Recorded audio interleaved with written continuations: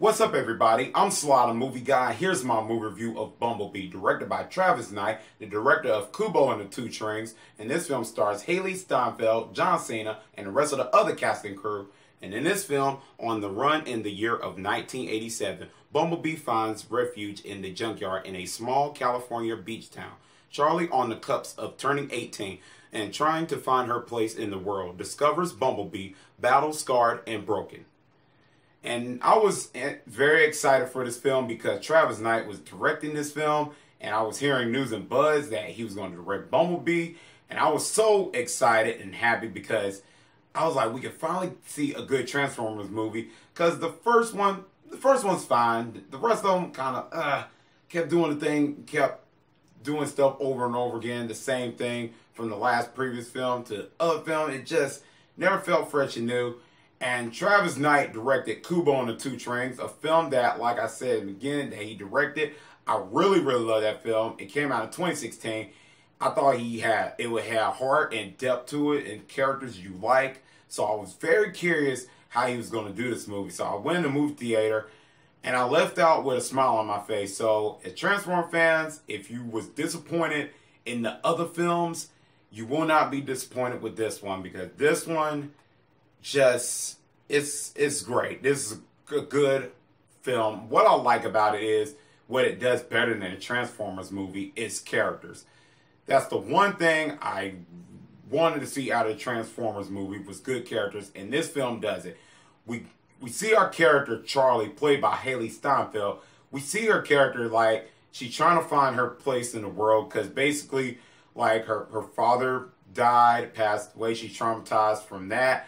And basically her mom is married to a new man, and her character just cannot go to that life. She only can feel the life that she had before, and she can't go back to that. So she's trying to find something in her life to do, and she's trying to find herself. And that's what I like about this movie. And they really show that in this movie very well. And they fleshed this character out, which you can really care for this character and root for her every time, like wherever she's doing in this film, you root for her.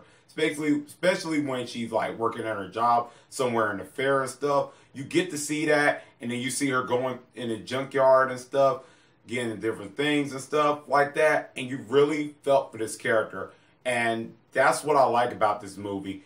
You just like, and it just go through the emotions. You basically like you was like her at some point. You just like, oh man, if that was me, I hope I can get through this. And you was hoping that she can win in the end, and you really felt that.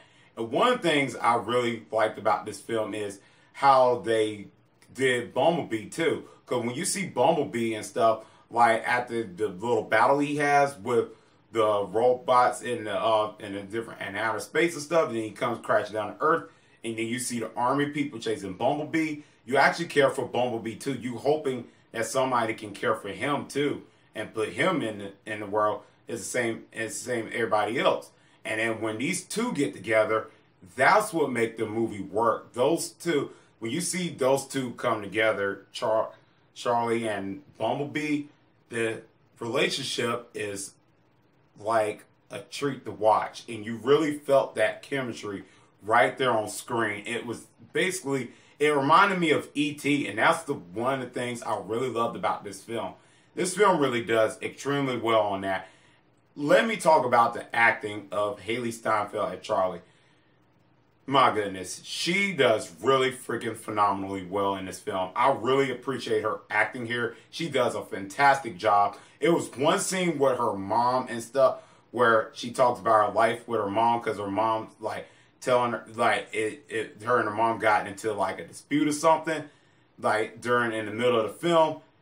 That was best acting. I can't elaborate much on it because it contains spoilers, but it was just, you could feel that Hailee Steinfeld really was acting her heart out. She really did a freaking phenomenal job. I can't say much about how much she did. She just was like freaking awesome. She did good in Spider-Man Into the Spider-Verse, is the Spider-Gwen voicing, and I could see this actress go far in her career. She really does a freaking phenomenal job here, and I don't know what much I can say. She just was freaking awesome. It just she just drove this film, and she was basically like the whole thing in this film. I just can't get enough of her. She was just great. And Bumblebee was fantastic. The action was great. The action and the storyline is the one I really felt like did way, way better than the Transformers movie. Because when you get the action just is not like elongated in 40 minutes of a movie. That's the part I like. It just was so long in the Michael Bay films. It was like an hour. You're like, oh man, can we just stop? Get this over with.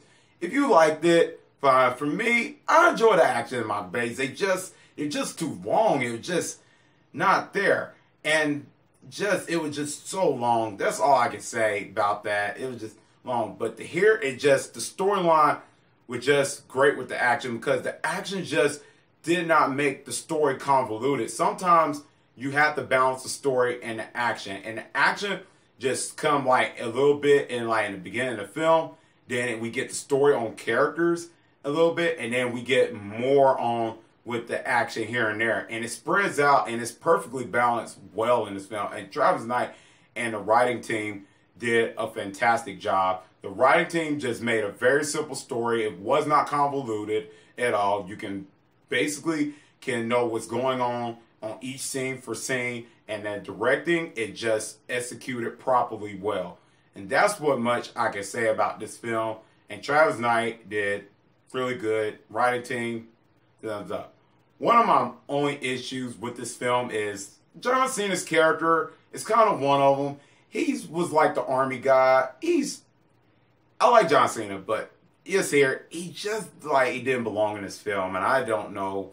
And I can see he was trying, but the way his character was, I don't know. Maybe if it was a different actor, it would probably work. But here it just didn't work. But I love John Cena. He did good in Trainwreck. I appreciate it. He's a very funny guy.